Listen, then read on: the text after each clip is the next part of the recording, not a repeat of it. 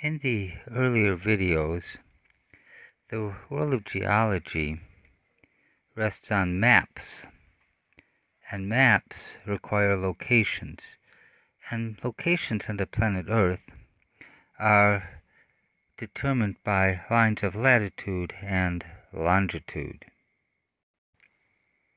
seen here. Around the middle of the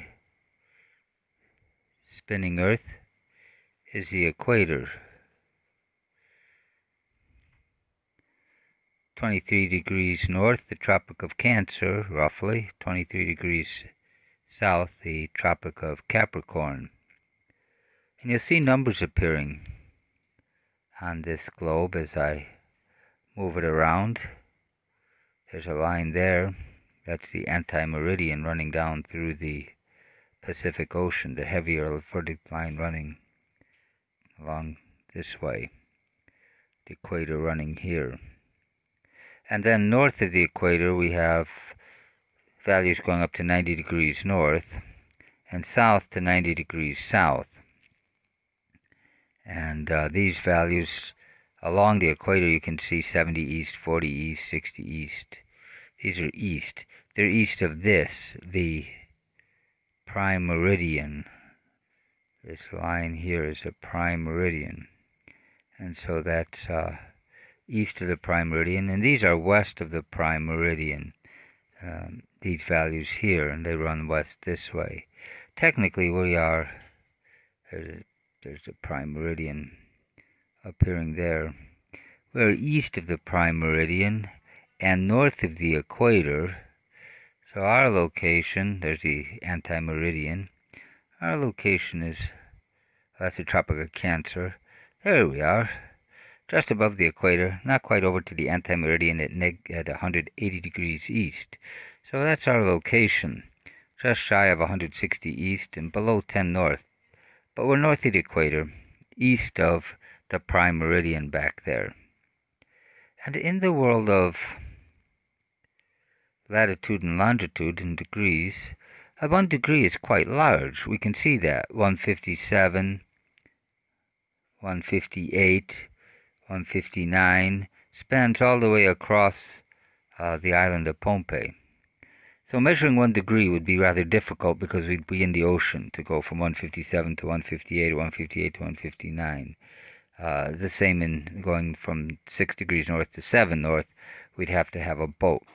So we can't measure degrees. But if we drop down, you'll start to see another set of values appear. You'll see minutes appear. Here you can see 150, 15 east, 15 minutes, 20, 25, 30. So we're starting at 158. We got 158, 5 minutes, 10 minutes, 15, 20, 25. We can measure minutes, and that's what we'll do. We'll actually zoom in here on Colonia, and we can start to measure minutes. And we've been working in the metric system, measuring in centimeters, measuring in meters. But the globe isn't measured in meters or centimeters. It's actually measured in degrees, and this little mark here is minutes, and the other mark is seconds. That the apostrophe is minutes, and the quote is seconds. So we'll work in minutes. It'll be simpler than going down into seconds. But the whole way the globe is measured in distance are these units of degrees, arcminutes, and arcseconds. So it sounds like time, but it's not time. It's distance. An arcminute is a distance. The degrees are too big for us to do, and the seconds are rather small. So what we'll work with is minutes and decimal minutes in a moment. And if we can measure it somewhere along the ground, a place that's east, I'm going to borrow this piece of road in here, running from the bank of FSM down towards the library, because as you can see, along that stretch, the road is almost directly east. I want to go due east. This will make my life mathematically much easier. A, the longitude will increase as I go east. That'll make my line have a positive slope.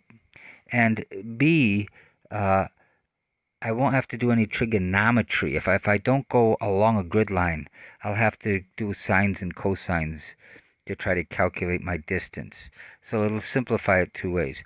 I could go straight north on a road that goes straight north, but for this exercise, I'm going to go straight east. It really is a little bit easier, but you could do it by going straight north, and then you could have measurements along north. They aren't quite the same. The Earth isn't the same distance around north to south as it is around the equator, and the lines of latitude get smaller as you get closer to the north and south pole, so minutes change. But I'll borrow this east piece of road because it'll be simple. And that's what I'll be doing. I'll be starting down at the bank and heading east towards here, towards center point along this road. And what I'll be trying to do is stay on this 158 line you see horizontally across my page, across my image here. I'll be trying to stay in the 158.12, not 158, sorry, the 6, where is it at? Gotta go find someone. Yeah. It's north 6 degrees. We'll pick it up a little later. I don't have a good indicator. I don't have one here that shows me those yet. But we're 6 degrees north of the equator. 657 there. On this particular line, as in 657.20 at the bottom, 657.35 at the top. We'll get those more accurately in a moment. I need an app that will read out latitude, longitude, and my distance in meters. You may have to find an app that works for your phone. I found the GPS Essentials is available to me in the Google Play Store, and it does everything I needed to do and more for this particular app. It'll give me latitude, longitude, and distance in meters. So I'll show you how that's set up. The first thing I had to do was configure my app to work in SI units. The screen will look a little strange because the app is designed to run in portrait mode, not landscape mode. But here in the settings, I'm going down until I see the units. And under units, I want to work in meters.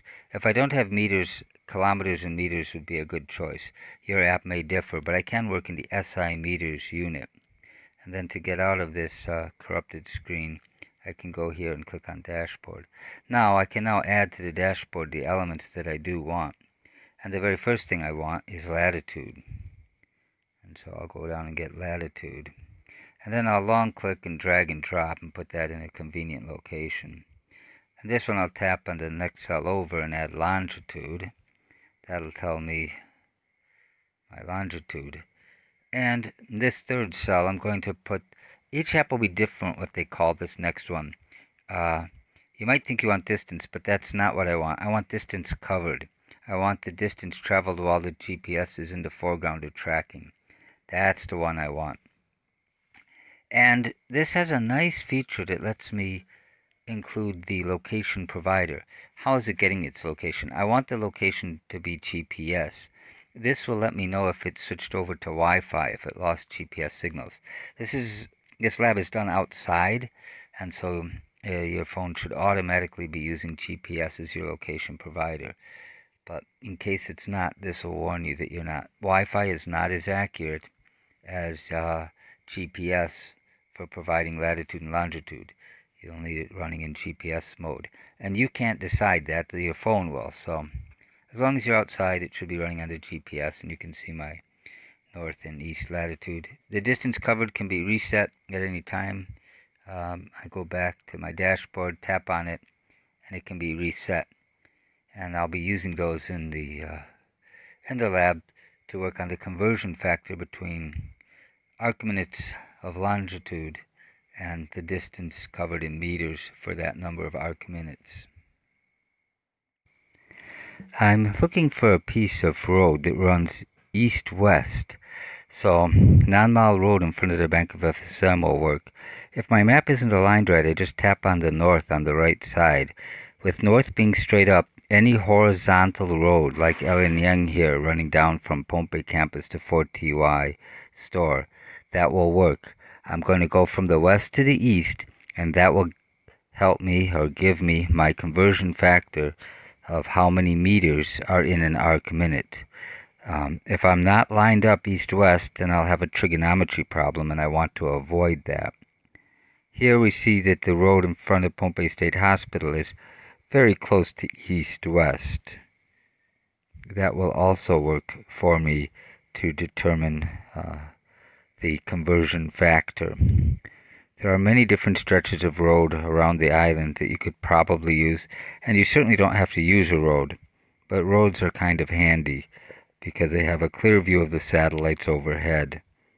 So here's Physci's Circle Island Road near Panqua Kapar. Most of that is relatively east-west enough to be used for this particular laboratory experiment, and that will work fairly well.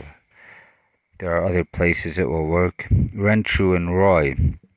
Between the two, there's a nice, very directly east-west stretch of road. It's not very long, but if you shifted how many meters you went along it, you'd probably get really good readings off of that straight stretch.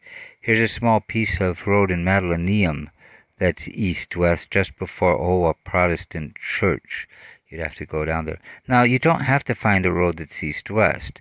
The campus will work, but we can't use a road. We'll have to walk on the lawn to do this laboratory. We want to go straight east, and so when we're working off of a road, we'll have to use our GPS to stay oriented which way to walk.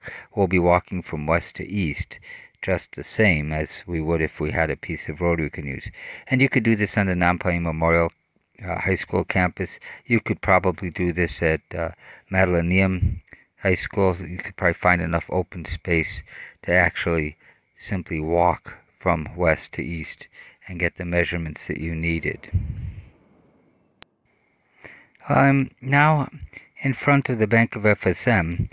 That's my starting location, and I'm now walking east along the road. I've switched to compass mode in this particular app so that I can have an eye on the compass. You'll notice that the compass says I'm bearing a little bit south of east, but what I am also looking at is my latitude, 6 degrees 57.501 minutes north. I want to stay as close to that line of latitude as I can, and so I'm now walking to the east, and about every 30 meters, roughly speaking, I'm doing some screen captures that you'll see. Now, you wouldn't have to do a screen capture. You could just write down the numbers every 30 meters. It's not exactly every 30 meters, because if you notice, my distance covered jumps. It doesn't go up evenly, smoothly. That's in the nature of GPS satellite location. Every time it pings the satellite, it updates its location. But it doesn't continuously ping the satellite systems or read the satellite data continuously. So there's small jumps. But as best as I can, roughly speaking, every 30 meters, I'm writing down the latitude and longitude and distance covered. And I'll show you the ones I've gotten in a moment. But I'm still walking to the east at this point. I'm down now I'm actually past the public library at this point. I started at the Bank of FSM, and I'm walking, and you're seeing what's happening on my screen as I walk. You'll notice I've corrected my path a little bit to the south of east to get back onto course there. But I'm basically walking east, and that was my goal all along, was to walk east. I'm now out near 139 meters, and I'll make it out to about 184 meters before I'll run out of space. I'll run into center point and won't be able to go any farther. And at 152, this is another place that I did a screenshot, capturing 156 meters. If you've been paying attention, my longitude keeps going up, but my latitude stays about the same. I'm walking on a line of latitude, and the longitude is rolling up. I started at 158, 12,490, if you will. and I'm at 12,587 now. I'm starting at 158, 12.490 east, and I'm now walking to the west. These are the screenshots I captured as I walked west. If you watch to the longitude and distance covered, you'll see that my longitude increases and the distance covered increases. And this is a reason for walking east. They'll both go up. And the last screenshot will be at 12,587 east. Here's the data I recorded from those screenshots that you just saw. I'm looking at the east, and I'm going to subtract that 12,490 from each of the subsequent numbers. And so that I'm going to start off with east 0, 0. And then I've subtracted 490 and gotten that 0.018. Watch out for that 0 in the front. You'll see these numbers again, but you might want to take a look at this. I've done subtraction on the right column to get those values there that you see on the right side. I've subtracted the 490 from each of those values, 0.490. Add table. I'm going to use the arcminutes. I'll go ahead and use A for the distance in arcminutes. And for the distance in meters, I'll go ahead and use D. I'll have to put a caption on my table at some point. First data point is 0, 0. That's 0 being east 158, 12.490. But I only care about how far I've gone in meters. Where I started from is arbitrary and has been subtracted off. 0.018 and 31.2 is 0.034 and 59.1. One of the things I like to do is to simply do something for the first time and see what I get.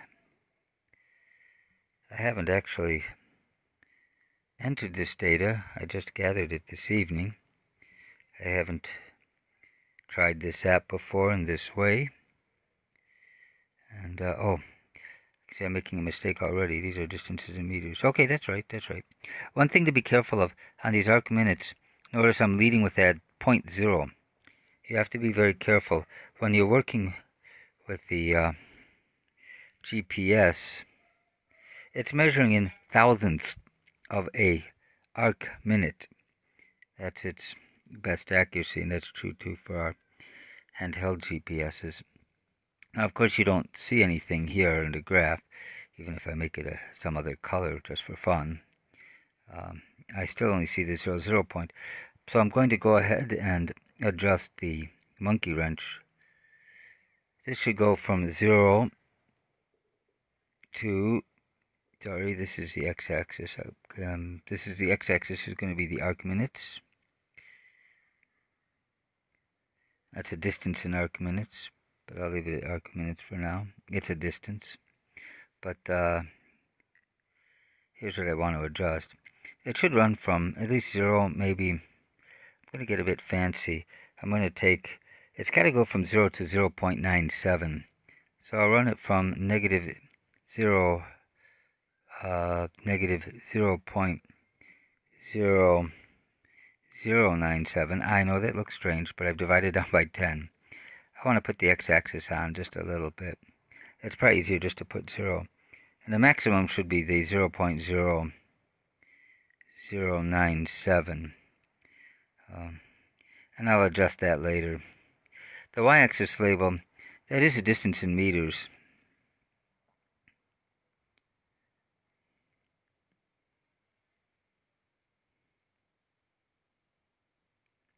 And this one I'll simplify. I'll just go from 0 to, this goes up to 184. Let me go ahead and 184. And with that done, well, that's somewhat rewarding. Came out a very nice straight line. I didn't know that would happen, but the data knows what to do. And now I can find, this being a line, I can fit it with a best fit, that tilde, I need that tilde, linear regression. The slope, you could use any letter you want for the slope as long as it's not D or A. You've already used those two letters. M is often used for the slope. K is sometimes in physical science for a constant. This is a conversion factor. I guess I'll go ahead and use M1. I like to use subscripts in case I have to reuse a letter. That'll be mine. My slope, and I'll put A1, that's the X variable there, and let's maybe make it a contrasting color slightly. So now you can see that I do have a line through the data, and I've got right here, this is my slope, that's 1859.07. I'm going to jot that down, but I can copy that here, obviously. M1 is equal to 1859.07. So that's what I want to get at, and that's the number of meters per arc minute. So it tells me there's 1,859 meters in an arc minute. There's 60 arc minutes in a degree, so if I multiplied by 60, I get 1 degree. And there's 360 degrees all the way around the Earth, so if I multiplied that number by 360, I get the total distance around the Earth. So this conversion factor not only converts between arc minutes and distance in meters, but it would actually provide me a way of measuring around the planet. So let's just for fun try that.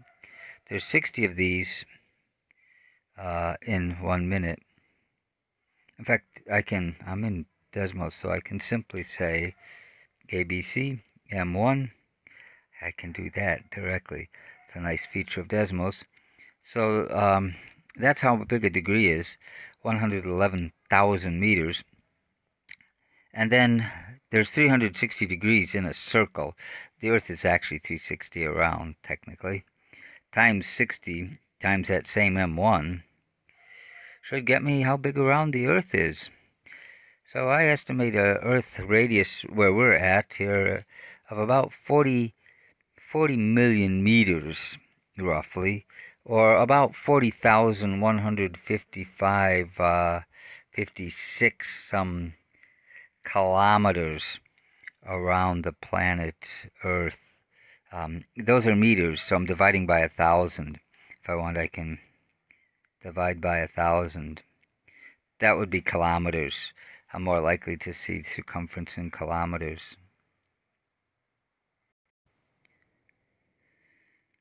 And here I've looked up the equatorial circumference of the Earth on Google, equatorial circumference of Earth.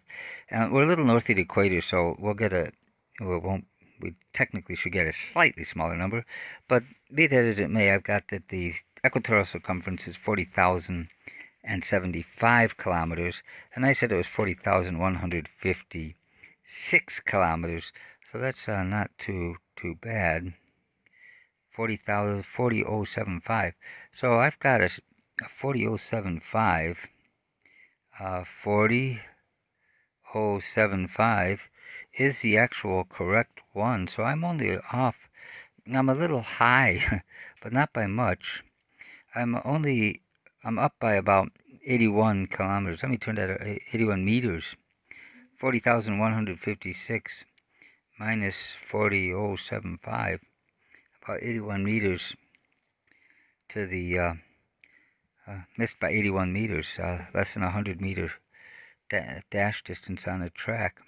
And I can then, knowing that, I can now take my 40,156 minus my 40,075, and I can divide by that correct number, and I can figure out by what percent I've exceeded it. And this is a little hard to read, but I'm less than 1% above. I mean, 0.01 would be 1%, and I'm 0.002 above the actual circumference of the Earth. So just by walking in front of the library here on Pompeii, I've managed to measure correctly the circumference of the Earth. Well, it's within 81 meters, but who's counting? So I've got a very, very accurate result just from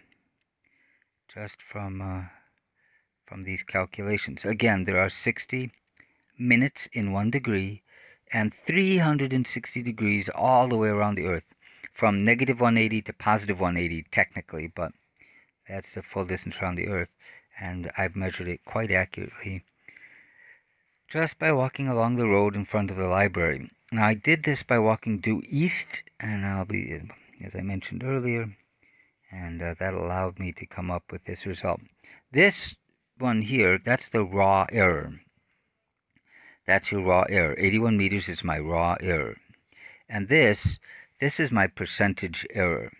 And this is excellent. Anything in a physical science lab, if we're within 5%, that's just an excellent result. If we're within 10%, that's a good result. And even 20% is moderately good agreement with the theory. We'd only start to wonder what happened if we got beyond 20%. So this is a very, very accurate result that we've obtained just by walking along a road in front of a library. Again, walking due east, cardinal direction. That makes the mathematics easier. You could walk due west, but then the numbers would go down. And if you walk on any other non-cardinal direction, you're going to have difficulties with having to do some trigonometry, unless you walk north or south, but then you'd be having a different circumference to worry about. The Earth isn't quite the same that way, although it could be done that way. But that's really lab 7, another linear relationship that governs the connection between arcminutes and the distance in meters. Math at the heart of a physical science system yet again. And that's a core theme to the course. Math is underneath the systems we use. The GPSs on our smartphones that locate where we are mathematically driven and can tell us very accurately where we are on the planet. So with that, go ahead, and if you can find a piece of somewhere you can walk east without falling off a cliff, wandering into traffic, or going into a creek or river, but if you find somewhere you can go east and get some measurements, you'll be able to pull off something like this yourself.